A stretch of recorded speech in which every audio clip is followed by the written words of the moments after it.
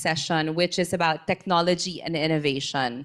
For the last day and a half, we've been hearing a lot of requests or a lot of curiosity on tech and innovation. How does it help, or how does it affect, or how does it accelerate the circular economy? And our first speaker is Mark Lepage. He has worked in the knowledge and technology innovation for development since 1998. Mark currently works in ADB as the principal IT specialist for tech and innovation based at the ADB headquarters in Manila, Philippines. So he advises and supports ADB with the 2030 digital agenda by designing and implementing ADB's Digital Learning Labs program, which you'll hear more about later. It's an initiative aiming exploring emerging digital technologies like artificial intelligence, blockchain, and robotics to future-proof ADB and support developing member countries interested in testing digital innovation in a safe environment. Let's welcome Mark.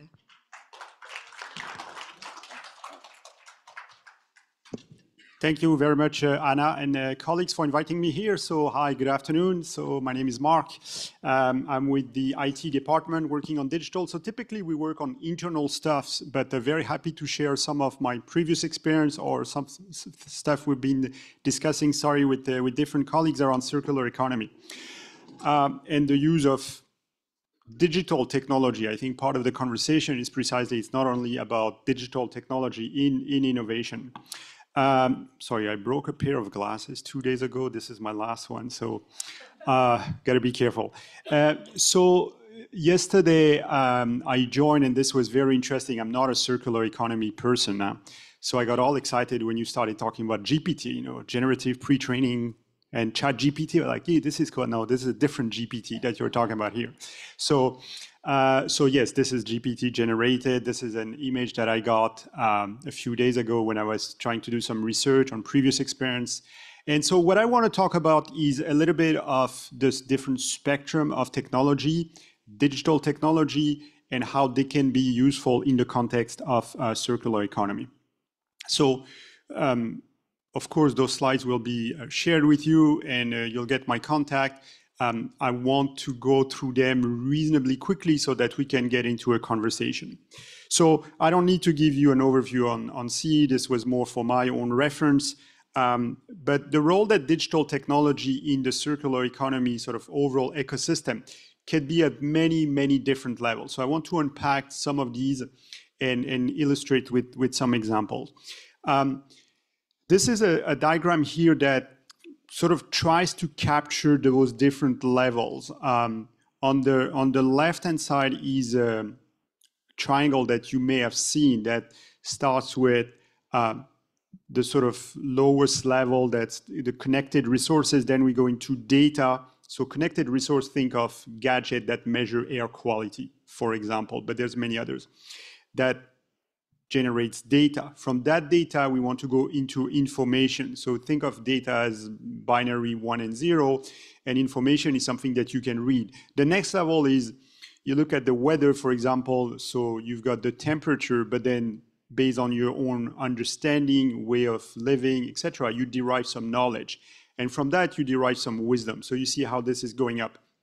So the whole sort of value chain of data, information, knowledge, and wisdom is something that is very important and dear to those of us working in information technology, because we try to go as far as possible in the higher sphere. How do we use technology to support the knowledge development and get to wisdom so that we all better humans, and in our context, make the circular economy work better. And then on the other side, you see how there's very specific entry points in the context of circular economy. And I want to talk about some of these. So broadly, some of the opportunities around the use of digital technology for circular economy, one big header is around improving efficiency and effectiveness in resource management. And this is true in general technology. Digital technology, I've been around for a while. We've all got on the computer bandwagon some 30-something years ago. We got onto the internet roughly about 20 years ago, on the smartphone about 10 years ago. And that revolution that's happening now on AI is the new phase that will help us to be more efficient and effective in general and in resource management especially.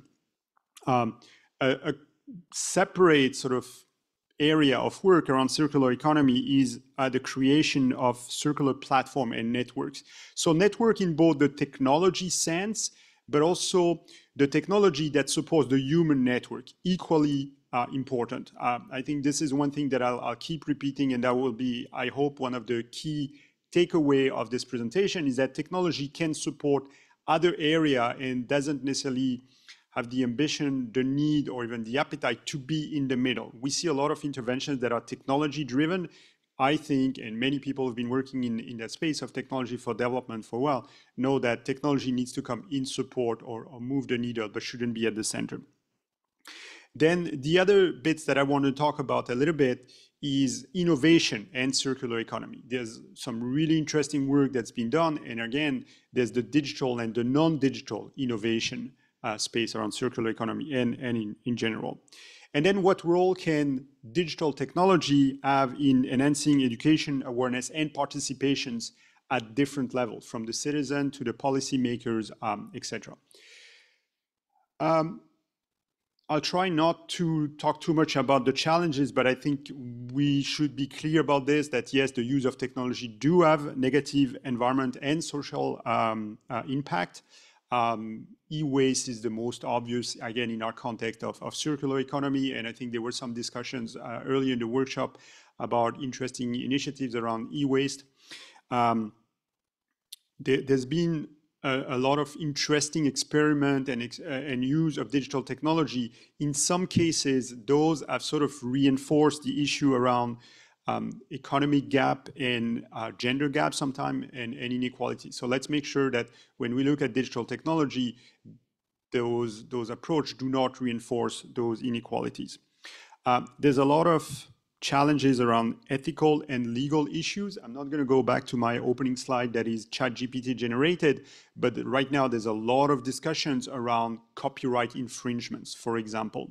And how do we make sure that the authors of original content are duly compensated for their work and in a fair and transparent way. And then there's the sort of elephant in the room once you start talking about technology in general and more recently AI specifically, is around the job loss and disruption. And those are real challenges that needs to be tackled. There's a whole trajectory about upskilling people, for example. Those are important challenges when it comes to digital. So I want to give you a couple of examples to move from what may seem to be a bit of a theoretical conversation here. Example of the use of digital technology for circular economy around those different elements. So some of you may or may not have seen, but out there are some digital platform in the context of waste management and recycling. And again, this is in the context of making the process of circular economy, one of the aspects of the circular economy process, more efficient. I've joined ADB 5 years ago, was working in Africa, mostly with the UN previously, so some of my examples are from there. But large countries like Nigeria have been pretty much at the forefront of using digital technology for waste management, with all sort of technology that are both sort of high-end and innovative and more mature technology. Think of SMS, for example, for planning. And then there's also, again, linked to the social issues with job disruption and displacement, employment opportunities for digital in the context of informal waste workers engagement. So those are examples. You see two from Kenya, one from India. I'll provide the links, but those are really interesting examples that have been around for a few years and are quite successful in terms of the use of digital for waste management and recycling platform. Blockchain, this was mentioned briefly by our speakers. One of our speakers from the Philippines, Nenet, right? I pronounce her name right. Blockchain is basically a piece of digital technology that allows traceability, which again, in the context of circular economy, is a very useful aspect. And she mentioned, I didn't know that, admittedly, that they were using it in the context of the plastic credits initiative. And this is a piece of technology that is actually pretty low cost to deploy. And so it's been used pretty successfully in different contexts and example. So for example, BanQ, this is a blockchain platform to create sort of economic passports. So again, somehow linked with the plastic credits that she was talking about yesterday. Then the use of blockchain for traceability and to enhance the transparency around supply chain. That's also a very good example of using digital technology. Another digital technology that I want to mention briefly is called IoT. It's the Internet of Things. They are small devices that allows to measure all sort of stuff. So whether it's temperature, pressure, movement, or other elements, and they're pretty cheap. They can be tagged to parcels and or bundles of waste in our context. And these IoT, these Internet of Things, are very useful to monitor and optimize resource management, whether natural or not. So this is another example that has been used in different contexts. Again, examples of coming from sub-Saharan Africa, where they've used it for tractors, for example, to make the sharing economy more efficient. Another piece of digital technology, and we have an example here at ADB, if you've never seen one at the Innovation Hub, of 3D printing for local production. So 3D printings are gadget device that allow, as the name implies, to print 3D element that are useful in the context of repairing objects. So again, think of the circular economy in that context. And there's been examples in different parts. AI, because this is a piece of digital technology that you've heard about recently. There's been tremendous advance because there's more data available and there's more computing power available. So AI have really made some tremendous progress in the past 12, 18 months. It's still going strong. This is useful, again, in our context of circular economy in terms of analyzing large data set to identify patterns and also to create sort of new pathways around issue, for example, whether it's traceability or resource management or others. This is an example, a company called Stuffster that use the AI for circular economy analytics so that they derive interesting insights on work that retailers especially are working on in terms of buyback and circular economy in the context of fashion. I've talked a little bit broadly earlier about challenge and opportunity. I really want to stress that they're both sides of this, and any intervention, and I'd be happy to discuss specific with you and see how ADB can support this, but both sides needs to be considered. I think it was mentioned, I don't know if it was James yesterday or another speaker said, you know, if you come up with an intervention, make sure that it doesn't disrupt another part of that value chain. And digital can be very beneficial. We also need to look at the side effect of this. And one thing that I always preach, and Anna was kind enough to read sort of my official ADB CV. I work on digital innovation here at ADB, but I'm very conscious that a lot of interesting intervention around digital technology may not necessitate innovation technology or emerging technology like AI or blockchain. There's some pretty major digital technology, and on the one side of the spectrum is SMS. SMS is beyond mature. It's been around for 40 years. It's very stable. That are very interesting in the context of circular economy and very stable. And then there's other parts, you know, putting a portal and getting citizens engagement, etc. Is something that is totally worthwhile. So need to find the right balance between innovation and more major technology.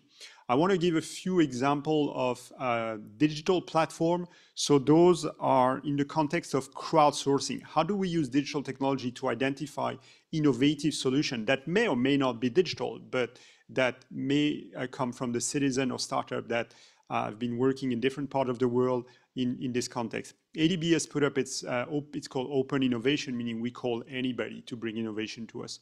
It's open innovation platform. A few years ago, challenges.adb.org. So on a regular basis, we call for solutions. Now, the flip side of that is the solutions catalog. So we make available the thousands of solutions that have been brought to ADB's attention. Many of them have received some mentorship from our operation colleagues so that they are more tailored to the needs of countries we're serving in the region. I just want to bring to your attention another solution catalog that's coming from Solar Impulse. I don't know if you know of this initiative, this Swiss guy that went around the world on a solar plane. So he's got a foundation and they've put up this, and this is open access with lots of detail for each solution. Things that have been proven. There's not only a technology solution, digital or not, but a business case that's associated, very useful.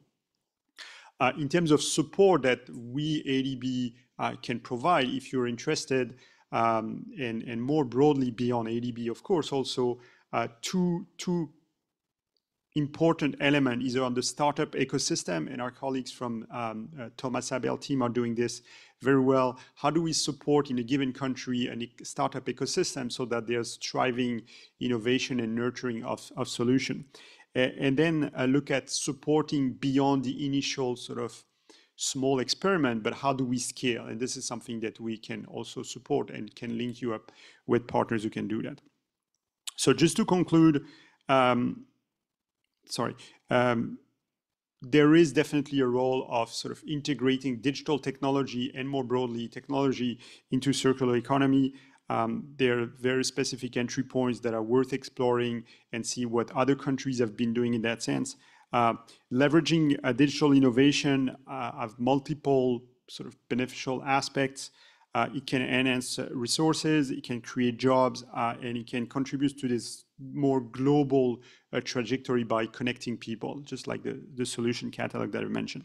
And then use also digital technology in terms of research, but also policy development. There's some interesting experiment in using digital for policy development, especially in the context of being more sort of data-driven, evidence-based decision-making.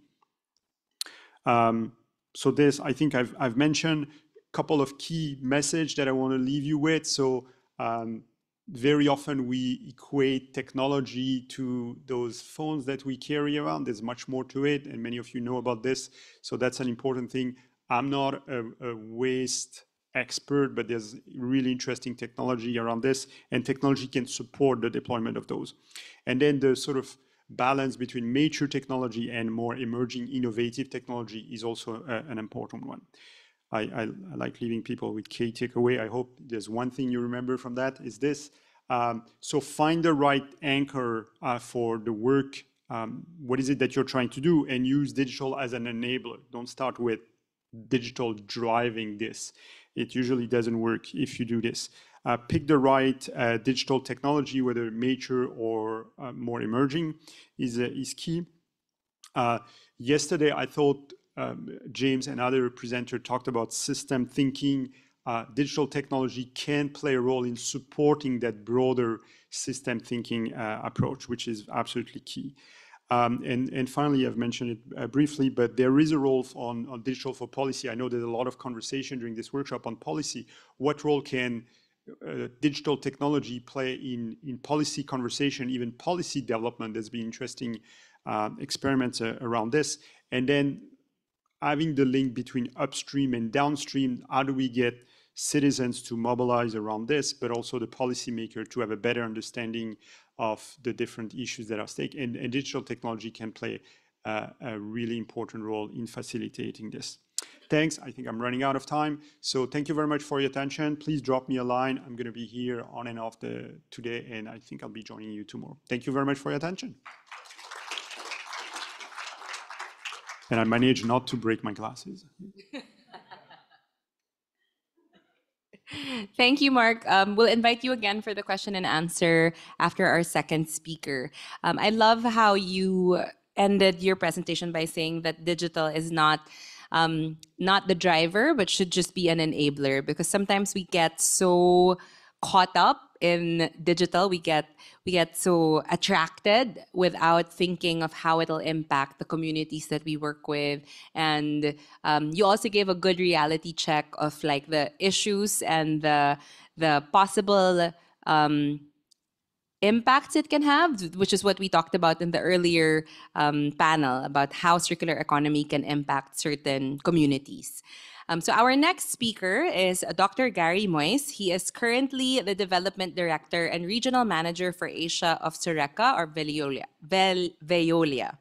He has notable expertise in wastewater, drainage, stormwater, and waste engineering and research with a strong background in numerical modeling and environmental and operational data analytics. He is currently the project director of this TA, which is promoting action on plastics pollution from source to sea in Southeast Asia and the Pacific. Gary, the floor is yours.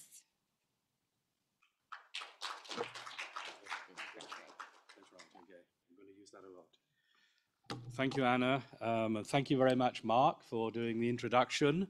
So there's a lot that you said there that I don't need to speak about, so I can be very quick. I have as well a mea culpa. I'm not a waste management expert. I have my team over there who are waste management experts. I'm a water storm drainage expert and was involved in developing artificial intelligence in wastewater management a few years ago. So I'm going to talk today a little bit about the work we're doing with ADB, which is on plastic waste, promoting action on plastic pollution from source to sea. It's a project we started getting on for almost 18 months ago. We are focusing on four developing member countries, Thailand, Indonesia, Philippines, and Viet Nam. So I'll just go quickly introduce who we are, and it's for me to command that. Okay, so, well, we are part of the Veolia Group, which is 43 billion euros worldwide. It's the largest operator in water and waste worldwide, world's #1 provider of environmental services, particularly focused in waste management, particularly in this region. And I think we have 14 plastic waste recycling plants in the region, of which one is found in Indonesia, and I'm going to say a few words on that. We are the consulting wing, and so you might see that we are 40 million in a very large company of 40 billion. Okay, but we work for the group, and we were very lucky very fortunate to win this project, this fantastic project working in this region almost 2 years ago now. We're working with DT Global, which is a worldwide company, American company, who are now working with us on this. Our scope of work, well, it's basically covering the 4 beneficiaries. Thailand, and there we're working more on national regulations. In Indonesia, we're working on city action plan for Cirebon city. Philippines, we're working on a rather large chunk of Manila city. Luckily, we're not working on Greater Manila, which is, a bit of a large chunk. We're working on a city action plan for the city of Manila, 1.8 million inhabitants. And in Vietnam, we're working on Tan An city, which is, again, more of a sizable project of 250,000, 15,000. We were developing city action plans for plastic waste and for waste management in those cities, because we, as well as I'll come to say in a few minutes, without working on the whole waste management stream, you cannot impact plastic waste. The two go in hand. We are working since about 6 months on a particular piece, which is looking at digital applications. And it's been divided in this sense in which we have developing a digital roadmap, screening of digital solutions, and this will see, Mark has introduced a number of digital solutions, and in fact there's a whole host, an amazing amount of innovation in this area. So we've been looking at the global landscape of digital solutions and trying to hone down to those that might be applied regionally and those that are being applied regionally, to try to then test those digital solutions in 2 of the taking the city action plans and testing it, particularly in Tan An and in Cirebon. And I'll come to some elements with regard to Chiribon, getting some feedback from that to develop the knowledge projects at the end. So that's basically an assignment that's going to be going on basically for the rest of this year, going on from the city action plans. This gives us a little bit of the approach. So we're analyzing, and we've more or less finished. I think we finished the global screening. We are now working on the regional solutions, the regional screening, and identifying those solutions that can be applied to our pilot in Tainan and Chiribon. So let's have a look. There's a whole, we talked about what is upstream and downstream innovations in the sense of the circular economy. And so going from manufacturing, the start-off point, where you have a lot of artificial intelligence, data analysis, that all of the, and I think Coca-Cola talked about this, using, of course, more recyclable products in their manufacturing. And there's lots of changes in manufacturing. We see that going from, you have a famous bottle in France, which used to be a green bottle, a green plastic bottle, and now it's a white, it's a see-through plastic bottle, so that it can be more easily recycled. And we saw that with Coca-Cola. You have blockchain for EPR. You then go through to consumption and impacting consumption, plastic footprint calculators, greenhouse gas calculators, raising awareness, different digital apps for monitoring, because without monitoring you can't manage, and then a whole host of apps that are more in the operations, going from connecting waste generators with collectors, and that we're seeing very, very prevalent in operational optimization for collection. We have getting the informal sector and trading with the informal sector and working with the informal sector, not replacing the informal sector, but reinforcing that informal sector and trying not to break it down, trying to make the informal sector more efficient to do more work, to collect more, and also to have better conditions for the informal sector. And so bringing that whole chain, and they're just coming to our analysis. So we've analyzed 152 different applications worldwide, and that's expanding. We see about 15 in terms of minimization of plastic waste, a lot of applications in terms of monitoring plastic pollution, and without monitoring you can't manage, so that's very key. And then a whole host of more than 150 different applications in relation to processing and operations. But processing and operations comes from trading, sorting, collection, logistics, segregation, final disposal, recycling. So the whole host of different types of aspects. And even in this region, so going from India through to here in the Philippines, you see almost 80 different applications, and it's getting more and more each time. We've done the segregation, and you can see more or less the same number of focus on collection and segregation in terms of worldwide. That's mirrored here in the region. A lot of focus on trading of plastic waste and linking up the informal sector to in fact the formal sector, to the people who need plastic waste for recycling. One of the difficulties that we Veolia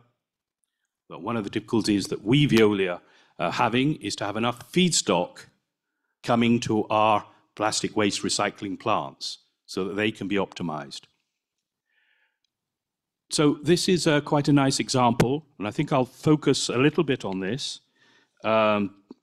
So this is an example of an application that's being used in Indonesia today. It was developed by Veolia in partnership with a number of actors in Indonesia, and we have Danone, like Coca-Cola, who are doing bottles and want to recover the bottles. So they are the off-takers from the plastic waste recycling, and they've been involved in financing, co-financing with Veolia this operation. I think one of the interesting things of this is that we have not tried to break down the existing informal sector. We've tried to work with them and bring them in, so that you have today, you have the waste pickers, you have the smaller aggregators, And there we've tried to maintain that and improve the livelihood of the waste pickers, but not touch that relationship between those aggregators and those waste pickers, but trying to enhance that. So we have done training. So we have about 3,000 waste pickers who've been trained. They've improvements in terms of their livelihood.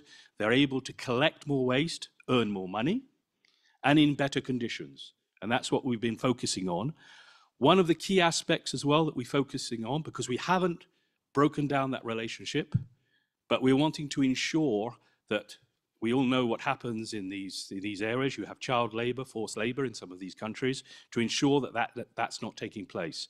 So in parallel with this relationship, we've got an NGO doing surveys to ensure that there is not child labor in these activities. Okay, and that's very important. I don't have the figures today of the gender, but I'll get that for you in terms of that. But we've got, it's been very clear that there's been quite large improvements in the livelihood and improvements in the jobs for the waste pickers, which I think is key to making this whole thing work. So this is one of the examples that we want to as well take this further. It's a blockchain. It's a blockchain application, which is proving very successful. I think it's been operating now for about 3 years. We want to take this one particularly further in the Cirebon case and try to apply it in Cirebon with some of the aggregators in Cirebon and try to apply that for this particular case. There are a whole other series of applications, and perhaps if any of you know about these applications in your country and have feedback, it would be interesting for you to tell us what you have fed back from that. So this one is in Vietnam, and it's been expanding rapidly from Vietnam, called Equo. We have one called Cyclus. We have one which particular example in Brazil. We have a subsidiary in Brazil, and Viola is working in Brazil. And we've had quite a lot of information on this one, and it's been particularly successful, increasing income by almost 60%, 10 minutes left, and waste collected by 50%. It's been very successful in Brazil. We have Collect, which has been a little bit, it's had some difficulties, and particularly in Indonesia, hasn't been particularly successful, we understand, in Indonesia, because of the fact that it needed to have the problem in relation to having telephones and smartphones, and the waste pickers did not have access to smartphones. It's been applied now again in Mozambique and has been more successful, so perhaps this is one we can re-look at. Bauer, another one in India, but there are, as we said, hundreds of these applications. So what we're trying to do is to hone down to maybe a handful that we will try to use in each case study. Just some conclusions, the benefits of these digital solutions. Well, we talked about their low cost, their scalable solutions for raising awareness. We can improve quantity and quality of plastic waste recycling, improve segregation rates, improving reuse rates. Clearly, we see that there are benefits to the informal sector, particularly in terms of livelihood. And this is very important when we're doing, anyone who's doing a waste project with the ADB knows that one of the key issues is working with waste pickers and improving their livelihoods and making sure that they benefit from the project as well as the general public. They have an increase in volume. An increase in volume collected, which of course is what we want to see, because we want to increase the amount of recyclable material that's reintroduced into the system and have less single-use plastics being used in the whole system, and increase of volume collected, increase of income to the waste pickers. And this is very clear that we see between 20 and 50% increase in the waste pickers' revenue. This enables traceability for EPR schemes. Clearly, we can have improved working conditions for waste pickers, increasing their digital literacy, ability to have savings accounts, and also improving the perception of the waste pickers' profession. So we've got the transformation of some of these waste pickers, they're beginning to have contracts. And so in the case of the Indonesian example, we had about 250 new contracts being developed, and they actually have contracts, so it's not just informal. They have formal contracts now.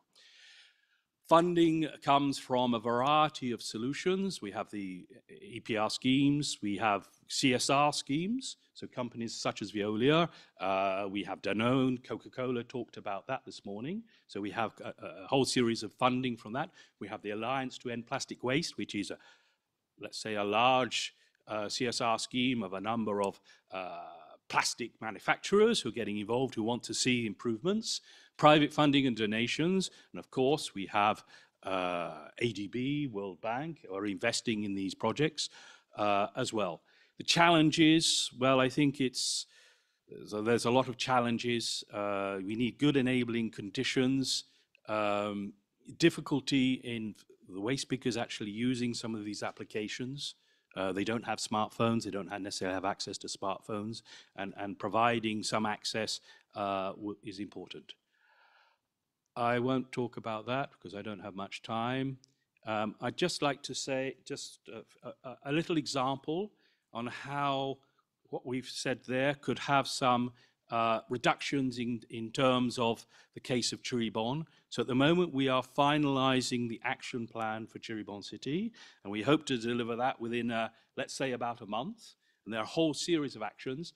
What we must realize, what we need to realize, of course, is that improving plastic waste management goes hand in hand with improving municipal solid waste management.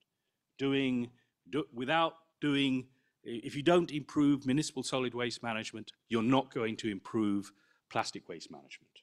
Okay? However, plastic waste management can be a lever for also introducing financing and improving municipal solid waste management. And that's something that we're seeing. Now, in the case of Cirebon, we have about 13 or 14,000, let's have a look at the Sankey diagram, 14,000 tons per year of plastic waste coming into the system. Okay, and of that today, about 8,500 tons is mismanaged plastic waste.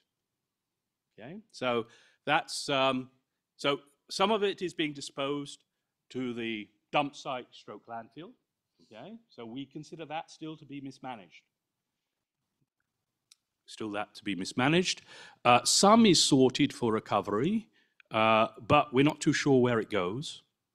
And then when it goes somewhere, you probably got about 25% of that is probably lost again. And then we've got a whole large percentage which is completely lost in the system. So the challenge is to reduce the amount of plastic waste coming into the system by recycling considerably more and having a lot less, of course, going directly into the environment. So this is the challenge, and this is what we're trying to put together. Now, we're trying to look at that from the case of looking at the overall municipal solid waste management system in Cirebon and trying to do improvements, not just in plastic waste management, but in solid waste management itself. Now, I won't go through all the details of that and what we're trying to do, but looking at also improving the final disposal at the landfill, improving collection, recycling at a number of cases. Now, it's quite interesting that when you start looking at that, you can start looking at greenhouse gas emissions as well as a driver for financing and improving the system. Now, looking at the amount of waste in terms of coming from greenhouse gas emissions, we have about 47,000 tons coming from the landfill, 4,000 just from the waste collection. This is a digital platform that Veolia has developed for looking at greenhouse gas emissions across all of our activities, and we're using it on a number of external projects as well, looking at the direct emissions, indirect emissions, etc. Now, what we've looked at is recovery of the different plastic waste, additional recovery of waste at the landfill, the waste landfill with a capture and biogas recovery, so that we can see that we can reduce, so this gives us an idea of the reductions. Looking at plastics, we're not really having a great deal of reduction from the baseline. We've estimated about 51,000 tons equivalent CO2 per year. with no plastic recycling. The plastic recycling only reduces 4,000 to 5,000 tons per year, but then working at the level of the municipal solid waste, we're having very large reductions in CO2 emissions, 60% reductions in CO2 emissions. So this project will have, let's say, what we're looking at as a driver for the project is two aspects: reducing the amount of solid waste going into the environment, having more recycling, and also looking at reducing greenhouse gas emissions and improving the whole solid waste management stream in Cirebon. I have probably 1 minute. Yes? Okay, so very quick conclusions. So we see that the whole host, there's 150, 200 applications looking at minimizing plastic waste upstream, monitoring, and monitoring is very important because without monitoring and understanding better, you won't be able to manage, and a whole host of different plastic waste operations. The enabling environment is important, awareness, accessibility, affordability of the solutions. Innovations can help. In the case of Collect, they've introduced facial recognition into the applications, which is improving, it's overcoming some of the problems to begin with. Clear benefits from the digital applications, while improved traceability and quantification for EAPR schemes is very clear. Enhanced waste collection, and we see, as I said, between 20 to 50% improvement in waste collection with the use of these applications. And a very important thing is increased welfare, increased income, better welfare for the waste collectors at the same time. So we are maintaining their livelihood, improving their livelihood, because we need them to work more. We need to collect more. So we don't want to break that down. We want to improve it. Potential benefits, well, very large benefits in terms of reducing mismanaged waste, which is after all what it's about, these projects. And together with the whole waste management stream, very large improvements in greenhouse gas emissions, because as we know, waste is one of the big elements for greenhouse gas emissions in cities, in urban areas. So, okay, so that's where we are today. We are going to be, in the next few months, finalizing this activity in terms of identifying the applications to be applied in Thailand and Cirebon, and applying some of these applications. And I think particularly the one that Viola is already using in Indonesia for our plastic waste recycling plant in Surabaya, we will be applying that in the case, together with others that we'll be testing in the region. So thank you very much. We've got a lot of information in there, a lot more than I can talk about. I also just say that for the questions and answers, as I said, I'm not a waste management expert. I've got two colleagues here who are. So I have Vincent as our team leader at the back. Okay, stand up, Vincent, who's been driving this project now for over a year. And I have Francois Jenny from operations of Veolia, who's been very much in the development of the Plasti Loop operation of Veolia. So any hard questions, it's for them, not for me. Thank you very much. Thank you so much, Gary. We'd like to invite Mark to join us here in front.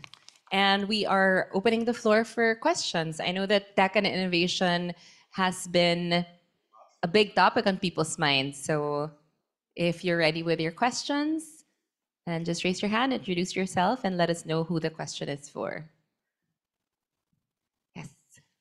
We have 2 questions already. So we'll start here in front. Another question. So we have 3 questions.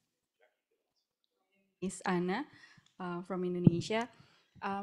In recent years, in Indonesia are growing up for the waste technology application.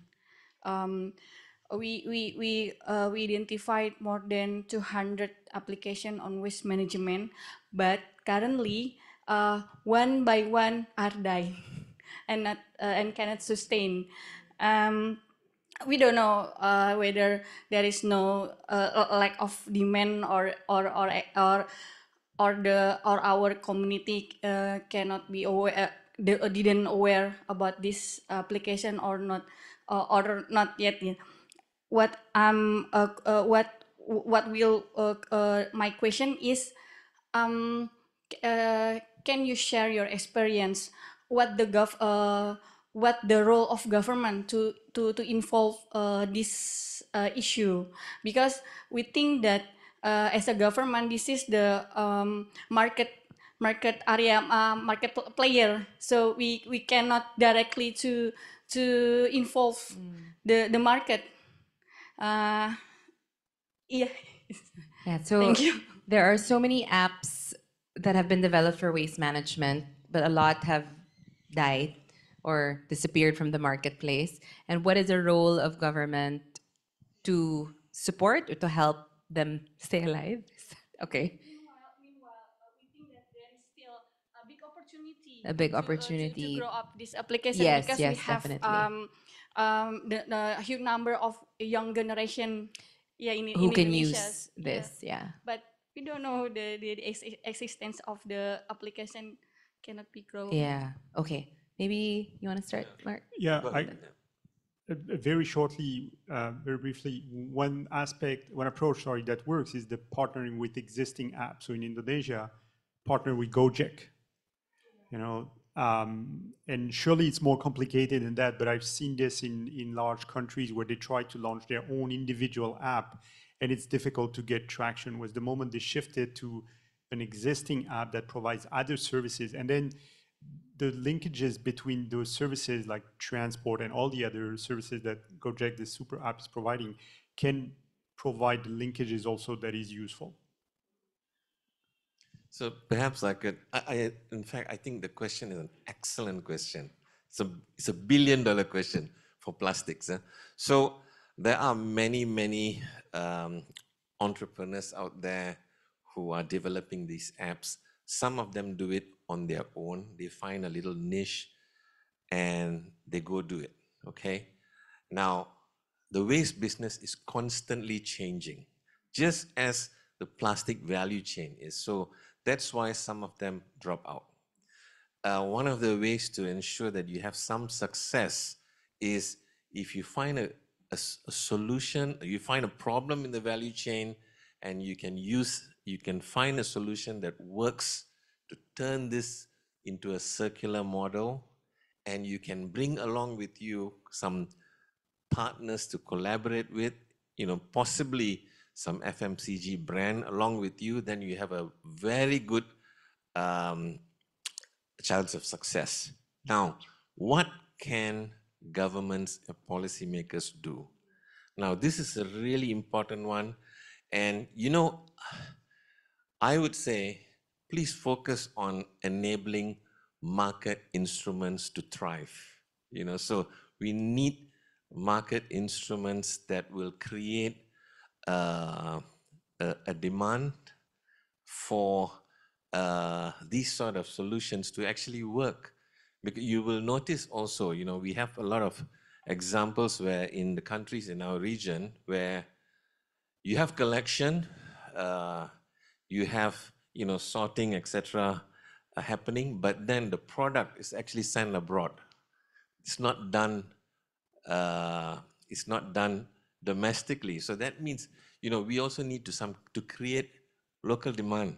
So these are the areas maybe government and policymakers should focus on. That's what I would recommend. Okay, thank you. We have last two questions. One in this table, and then here. Yeah. Hi, I'm Pete Holt from ADB Risk Management. One question, probably very dumb questions. I wonder why when manufacture the plastic bottle with PET, right, why did they not put the caps and everything else in PET so the whole thing can be easily recyclable?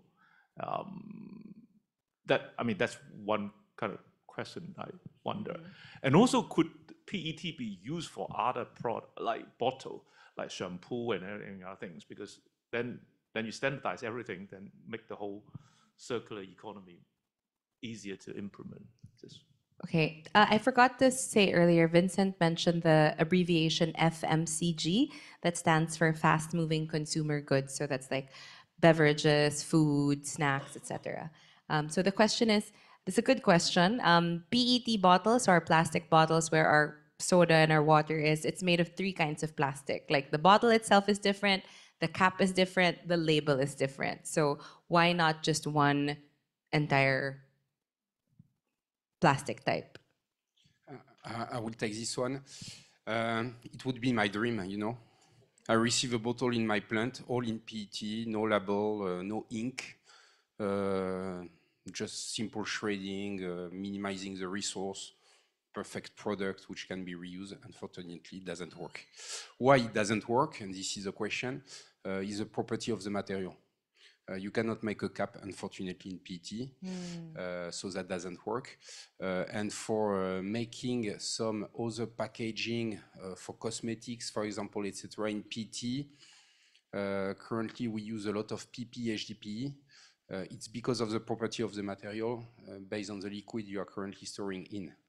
So PET application is very good for food contact bottle. Doesn't need to have a very high strength when you will find PP and HDP mainly in a shampoo bottle or etc. Now, what is important for all the packaging industry, because here we're mainly focusing on packaging, is to integrate in the design about circularity. That means how can I minimize the different kind of plastic in my product, and the plastic or whatever material I'm going to use, make sure it's easy to dismantle, it's easy to recycle, and that's so when we are talking about design circularity, this is a very important topic which is coming a bit upstream. Thank you. So different types of plastic are used for different applications. That's the summary of the answer. So it's important to design for circularity, whatever the type of material is. And we have one last question here. Hello. Hi, everyone. Thanks so much. I really found both presentation really inspiring to see the digital adoption across the entire waste value chain and across the circular economy. In particular, I was really interested to follow up with the example you share from Cirebon, because you really see the data of what can be achieved, the GHG emissions reduction that can be achieved if the digital solutions are integrated and adopted by the city. So the question I had is, right now you're showing that there's a significant reduction of GHG emissions through the biogas capture, right? Whereas plastic collection contributes to a smaller percentage of the GHG emissions reduction. From a priority perspective, with the city's planning, would they prioritize on tackling the segment of the waste value chain that can achieve the most GHG emissions reduction first? And then secondly, in terms of how they can prioritize the policy actions as well as the investments that can help them optimize the resources that they have with the entire waste management chain that can achieve the highest impact in terms of GHG emissions reduction or potentially revenue generation through carbon credits or other types of revenue. Thank you. Could you introduce yourself? Oh, yes. Hi, Christine Chan from the Urban Sector Group with ADB. Thank you. Great, thank you. So the question is on prioritizing GHG emissions, waste reduction, and revenue generation. So the model that Gary showed really looks at both the waste collection operations, waste management operations, and what is happening at the dump site, okay, or the final TPR they call it, the final dump site. Now the majority of the greenhouse gas emission reduction is coming from the organics part if we capture the landfill gas, because plastics itself, the breakdown and emission takes a very long time. In fact, in the model that we use, you only show significant emissions after 30 years. So we haven't quite factored that in. But the savings come from the efficiency in improving the operations, making the sorting facilities more efficient. So it's coming from emissions from vehicles, trucks, and all that. So most of the savings is coming from capturing the landfill gas, yeah, and improvements on operations, really. Thank you. Thank you so much. Oh, okay. Sure. Well, obviously we know prioritization. We can't go quickly enough to reduce greenhouse gas emissions. And clearly that we have to prioritize. That has to be a priority. We also have to understand as well that it's also a very good mechanism for leveraging financing for these very hard to finance projects. We all know that solid waste and wastewater in the past has been very difficult to finance, and people haven't been, cost recovery is difficult, people haven't want to finance. So with all these financing, climate financing schemes that exist, it's a mechanism by which we can get grant financing into this area. So I think that's primary.